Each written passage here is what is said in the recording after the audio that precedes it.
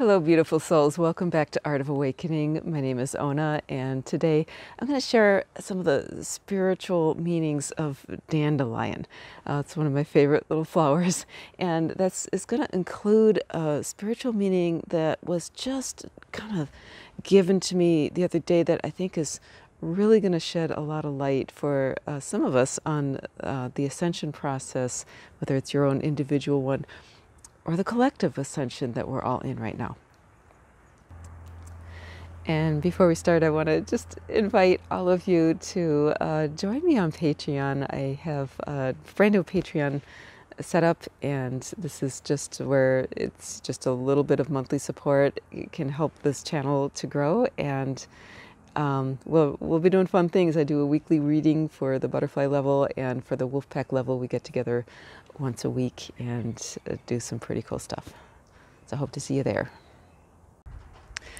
So dandelion is one of these plants that people either love or they hate. And you know, we all know the perennial battle with dandelions that people have when they really want a pure, green grassy lawn. But dandelion actually has a lot of beautiful characteristics. And first of all, as one of my viewers pointed out a while ago, it's one of the first flowers to come out in the spring, and it comes out in abundance. So it's a really, really important first food source for the bees after a long winter when they really need to come out and receive nourishment from the flowers.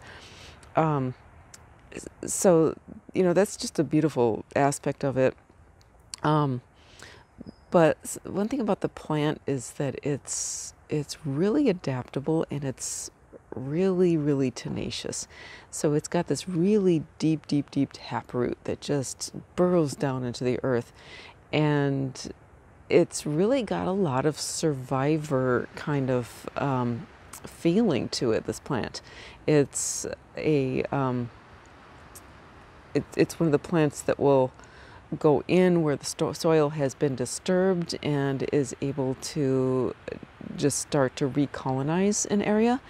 And so it's got this kind of initiating sort of, let's take the land back sort of feel to it. And if you ever have kind of looked at dandelions, and if it's in an area where it's not mown, it sends up this big long stalk, right? Now we haven't mowed our grass yet this year, so we're getting the longer stalks. But if it's a lawn that's been mowed or is mowed a lot, then it tends to stay really short. So it's really sort of adaptable to circumstances, and kind of able to survive regardless of what's thrown at it. So really, really nice totem or herb to work with for like the root chakra, I feel. But it's also got this real solar plexus kind of feel to it. Very, very strong plant, a lot of life force energy. And in the spring, it will shoot up these flowers that are just very, very solar, right? It looks like a little sun. And so it's got this real kind of, if you think of the solar plexus chakra, and that kind of energy to it. The name dandelion is French for lion's tooth. Let me pick a leaf here for you. So the leaf of the dandelion reminded somebody of a lion's tooth, those jagged edges. And so we've got that whole lion kind of energy around it too, right? The courage and, just the knowing of self, right? Very kind of almost regal, even though the dandelion is kind of considered a lowly herb, right? So there's a certain humility that it brings with us that kind of counteracts that whole lion ego thing, right? Dandelion can kind of laugh at itself. So I kind of think of this as this beautiful, beautiful herb for finding oneself, right? And it's supposed to be very good for the liver. Dandelion is a diuretic, so it's a clearing and cleansing kind of herb as well. And the whole plant is edible, you know, root, leaf, stem, flower, you name it. So dandelion's been working with me lately, and it kind of is showing up a lot when I kind of tune in. And a little while ago, I sort of had this vision, and I'm going to show you the drawing, the artwork that came out of it. So we have this beautiful kind of ethereal, almost, it really reminds me of a galactic kind of being here, and with the dandelion.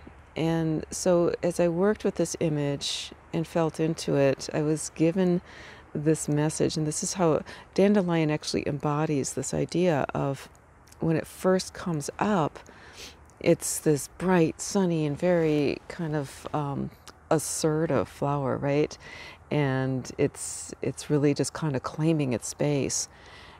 And then it has to close up, and this flower actually closes up, and it sort of retreats, and then it comes back again with the, you know, the dandelion blow that we know, right? The seeds with the silky, you know, the silky threads on them that you can blow, and the seeds go all over the place. And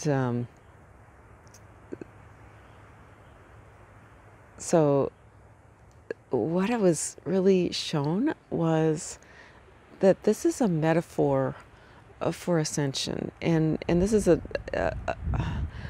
process that I think I've been going through in the ascension process that maybe not everybody does, but I think it's a pattern that's common, and that I am kind of being given that we may see this pattern in the greater collective as we work through this global planetary ascension. And that is, I know, you know, if you've been in this awakening, you know, process, you start out with like just kind of coming to light, right? You start seeing angels, and you start seeing synchronicities, and you know, you have visions, and whatever, you know, whatever it is, you start awakening to spirit, right? And in that process, it's sort of like the dandelion shooting up and blooming, right? It's a blooming open of your spiritual self. And in that process, you come to know yourself, right? The little bit more of the truth of yourself. That's that solar plexus. It's a kind of a dynamic process, right? Most people, as they start to awaken, they're like, you know, eating up information. They need to know, you know, what does this mean? What does that mean? It's very, very dynamic. Sometimes you overcome things, right? You learn to have boundaries and to stick up for your rights.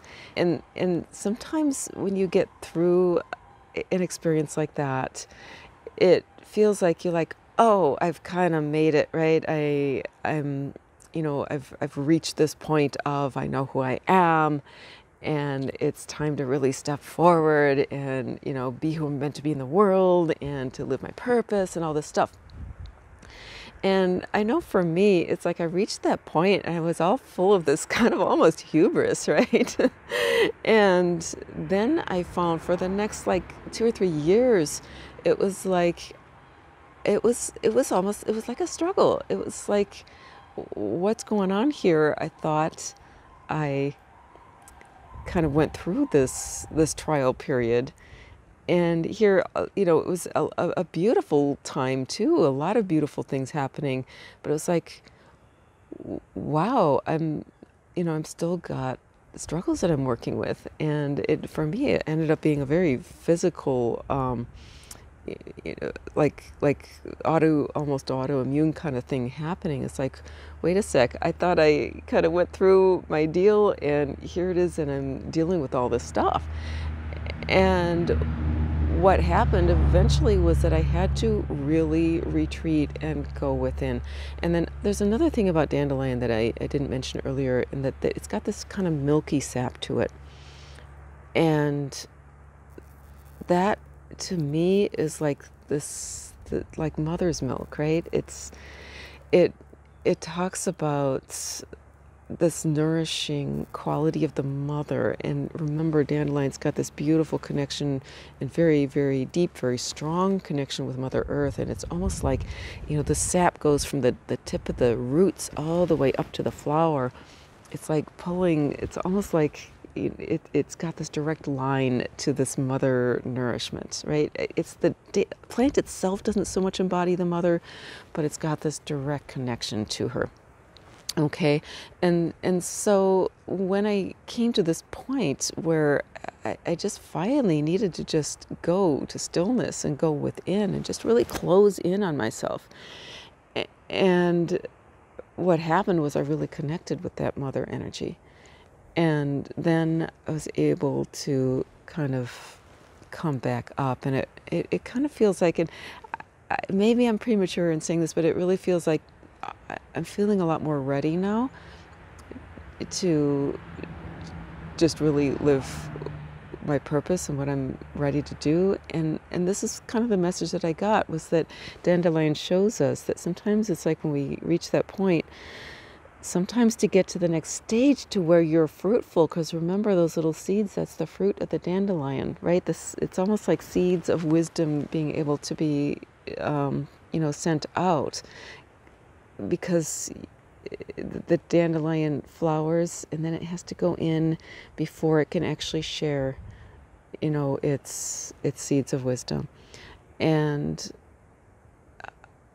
the reason I'm sharing this is that if you have been in this, awakening ascension cycle for a long time, and it feels like there's so much struggle, why is this so hard? It feels like I've done, I've done the work, and why?